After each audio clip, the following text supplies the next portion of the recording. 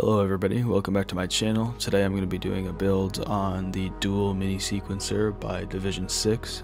It's a Eurorack Synth module, and it pretty much does exactly what the name suggests. It's a dual sequencer, 16-step sequencer actually, and there's two of them. You can chain them together, so definitely an upgrade versus like a lot of the Baby 8 sequencers out there. And what really drew me to this module versus a Baby 8 sequencer is that it has these mini keyboards on it that are 1 volt per octave, so you can either play it live or plug in exactly what notes that you want sequenced. The price also isn't too bad when it comes to Eurorack kits. The PCB panel and IC set comes in at around $40, which is what I got. The full kit is $100. And the fully assembled module, you're looking at about $220. So with that being said, for overall cost, I would rate this module an 8.5 out of 10 for me because I got the PCB panel set. And for a bigger build like this, the $40 range is where a lot of the PCB panel sets kind of fall into. As for building the module itself, this is a pretty big build, so it's definitely not for beginners. But if you're intermediate or advanced in soldering and electronics, I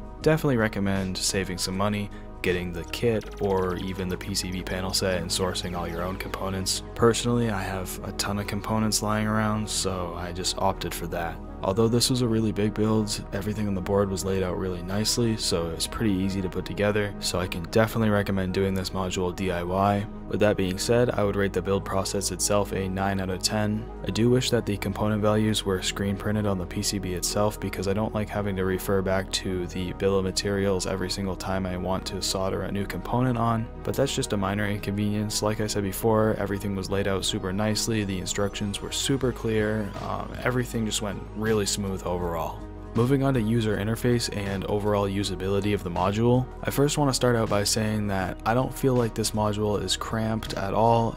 Everything is laid out really nicely, and even the sockets being below the keyboard, it's still totally playable and I don't see anything getting in the way. And I'm always kind of skeptical about tact switches because I don't really like them personally, but I think in this module they feel really good, respond really good, and I think they're definitely needed for such a small panel for everything that you get packed into it. So even for playing the little keyboard, the tact switches actually feel really good, which isn't something that you usually catch me saying. Another thing that I think this module does really well is showing you exactly what's going on with a ton of LEDs. And this module pretty much just lays it all out on the table for you. There's no mystery, there's no guesswork. You can pretty much just see exactly what's happening.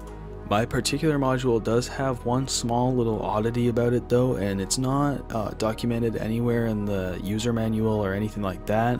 But every time that I turn on my modular system, I have to hold down the reset button on sequencer 2 until it reboots, because for some reason it won't let me scroll through the octaves or give me accurate tracking on the second sequencer unless I reboot it. The first sequencer is totally fine, so I'm really not sure if it's just some sort of small glitch. It's a small inconvenience, but after I reboot it, it works totally fine, so I'm really not sure. I don't think that this is every module or a common issue, because otherwise I feel like it probably would have been documented in the user manual or something. But let me know in the comments if you've experienced this with your module or if you have a friend that owns one. I might try reaching out to Division 6 about it, but I don't really care enough since it works totally fine after I just do a quick reboot. And since I don't really think that this is most modules, and I also don't really think it's a big deal for my module, I'm not going to let it affect the score for usability and user interface. But overall in this category, I would rate this module a perfect 10 out of 10. It's packed with features, it doesn't feel too cramped, it's laid out really nicely, it shows you all sorts of information all just right there on the panel, and everything just makes sense. And before I show you a small clip of this module in action, I want you to hit that bell icon to turn on notifications for my next video, subscribe to my channel, leave a like, and comment on the video below, and let me know if you want me to do a full feature demo of this thing, because I don't really think that there's too many videos about this on YouTube. And Division 6, if you're watching this, definitely hit me up. I want to make some more of your modules. But anyway, enjoy seeing this first little simple sequence that I made with the module, and I will see you guys in my next video.